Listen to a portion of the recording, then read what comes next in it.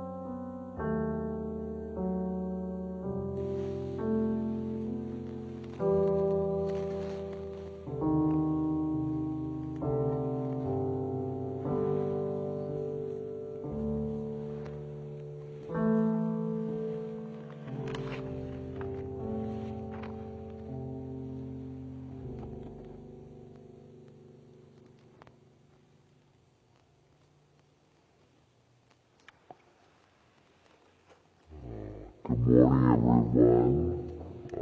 Thank you for being here, worshiping together, and thank you for the beautiful prayer, Brother Edwin. And thank you for the praise, Brother James. We love your praise. You gotta hear in person, people on YouTube. You gotta hear in person. It's wonderful to worship the Lord together in one place. I pray and hope that we can come together soon. They say the county says that we will be able to meet in person indoors soon, so hopefully that day will come sooner than later, and we can worship together in one heart and in unison. I have a couple of announcements this morning before we hear the Word of God. I want to remind you of our conference, the virtual conference that is happening next weekend. Friday evening, Saturday evening, and then Sunday morning. The Friday and Saturday evening events will be via, actually all of the above will be via YouTube. And the first two, the evening sessions, will be in Korean with English subtitles. Also, there will be a Zoom lecture and also question and answer time with the speaker on Saturday morning at 10 a.m. and Saturday afternoon at 4 p.m. and both of those are only in Korean. So have that in mind. And please do tune in to this important message that Speaker Dr. Aaron Son has for us. He is the authority on Apostle Paul and also the book of Acts. So you don't want to miss his amazing lectures as we go deeper in understanding what the message, the original message of the witnesses of the gospel was. So we'll look deeply into that next weekend. I'm so looking forward to that. Please pray for our speaker. Also, want to direct your attention to the Children's Festival, Fall Festival at the end of this month. We have a Fall Festival every year, and we were wondering how it would happen this year with all the pandemic and stuff like that. So, Children's pastor has made the decision to do it outdoors in a parking lot.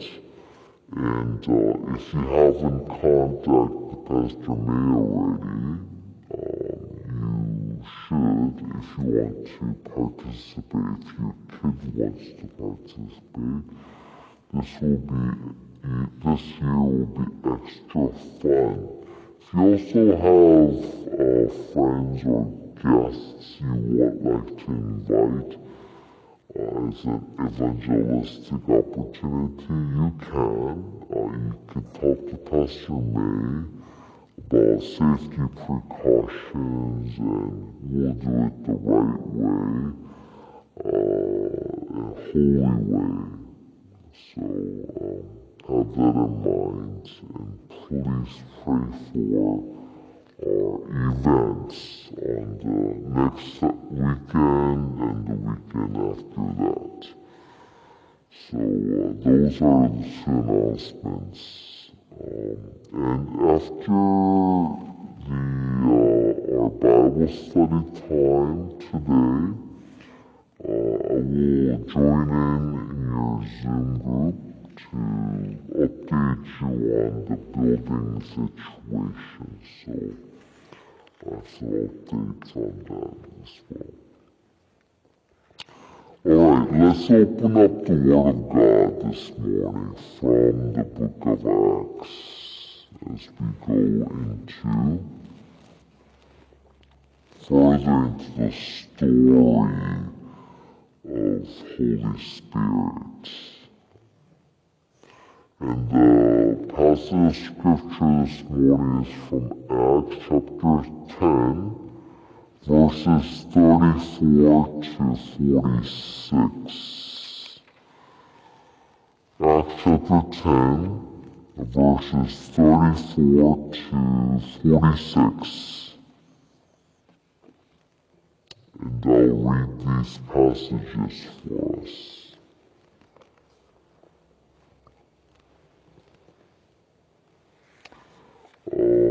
Please open your Bibles if you can, if it is available. If you only have Bibles on your app, it's kind of hard to see, right, as you're watching, but maybe you could have another Bible in hand. So we can honor the Lord as we worship with His book open, not only in our hands but in our hearts as well. I'll read Acts chapter 10, verse 34. So Peter opened his mouth and said, "Truly I understand that God shows no partiality, but in every nation anyone who fears Him and does what is right is acceptable to Him. And for the word that He sent to Israel, preaching good news of peace through Jesus Christ, He is Lord of all. You yourselves know what happened throughout all Judea, beginning from Galilee after the baptism that John proclaimed, how God anointed Jesus of Nazareth with the Holy Spirit and with power. He went about doing good and healing all who were oppressed by the devil, for God was with him. And we are witnesses of all that he did, both in the country of the Jews and in Jerusalem. They put him to death by hanging him on a tree. But God raised him on the third day and made him to appear not to all the people but to us, who had been chosen by God as witnesses, who ate and drank with him after he rose from the dead. And he commanded us to preach to the people and to testify that he is the one appointed by God to be judge of the living and the dead. To him all the prophets bear witness that everyone who believes in him receives forgiveness of sins through his name. While Peter was still saying these things, the Holy Spirit fell on all who heard the word, and the believers from among the circumcised who had come with Peter were amazed, because the gift of the Holy Spirit was poured out even on the Gentiles. For they were hearing them speaking in tongues and extolling God. Then Peter declared, "Can anyone withhold water for baptism these people who have received the Holy Spirit just as we have?" And he commanded them to be baptized in the name of Jesus Christ. Then they asked him to remain for some days. Amen. This is the word of God. God is good all the time. Amen. And God makes all things beautiful in his time. Amen to that as well. We wholeheartedly agree to the fact that God is beautiful. But can we also agree, and I know you do agree, that the world is unfair? There is inequality in the world. In all the goodness of God's creation, there is also sin in our lives. And we have to admit the world is a very unfair place. Oh, is that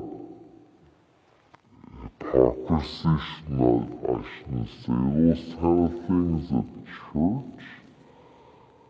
Well, it's true. The world is unfair. Some people, as they say, are born with a golden spoon in their mouths. Some people are born into a wealthier environment while others barely can sustain by eating one meal a day in some parts of the world. The world is unfair in education and opportunities. Us living here in the United States, we get public education and you can go into higher education. But in some parts of the world, it is a luxury. It is only for the elite of the society. There is also inequality in health. Some people, you and I, most of us are born healthy, but there are those who are born with disabilities for life. And they ask the question, why? Maybe they come to live with it, but there is inequality, there is unfairness in the world.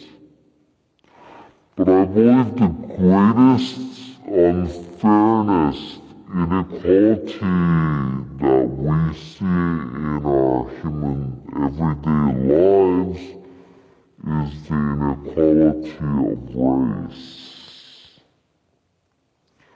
of discrimination in our society. It is the greatest sin, one of the greatest sins I believe that we are committing. Now tomorrow, what day is tomorrow? Yes, it's Monday, but what day is tomorrow? It is Columbus Day, and they say Columbus Day is one of the most controversial federal holidays in the U.S.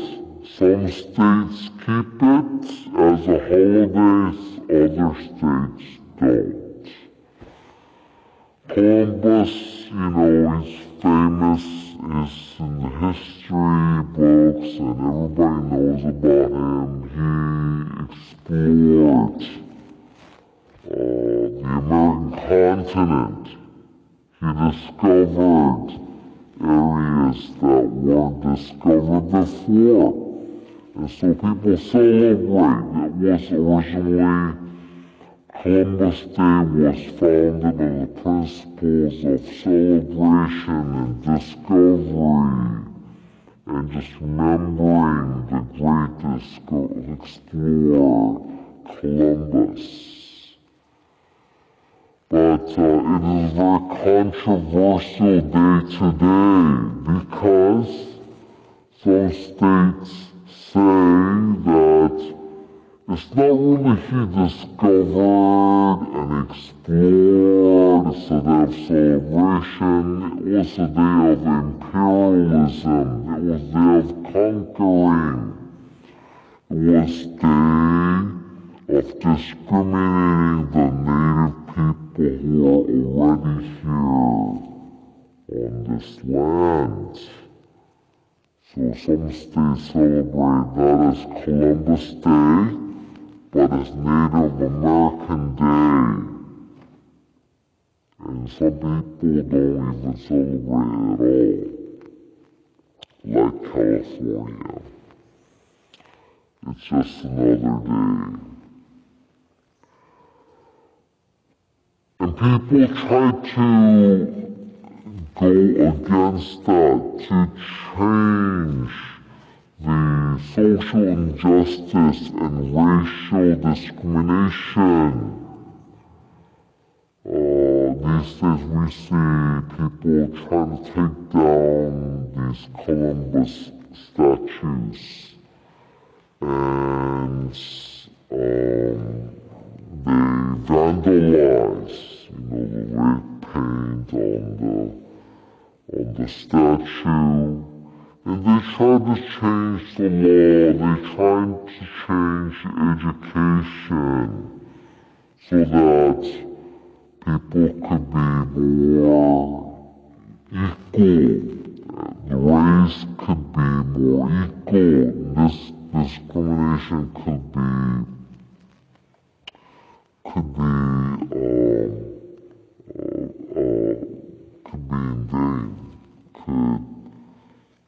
What's the word? Could be destroyed. But I want to ask you a question. As we destroy statues and change laws and educate people, does that really bring equality in the races? Is there really no discrimination after as we educate our people and get rid of, the bad things in history? Is that the solution? It's been 160 years since the slavery was abolished from the U.S. 160 years, you would think that we would learn something, and we did, right? Things have changed a lot in our society, in our country. There's more equality than ever before, that's true. But as we hear the news of George Floyd, and all these riots and movements this year, we realize that there's a far long way to go still. There is no racial equality in people's hearts, in their nature. People don't like each other. They put down the other race. Regardless of how much you make it into law, people's hearts don't change. There is the prejudice against a specific type of people. And we come to the conclusion that the only answer to racial discrimination is Jesus Christ. Amen? Only the gospel is the answer for all of us. If you and I, who are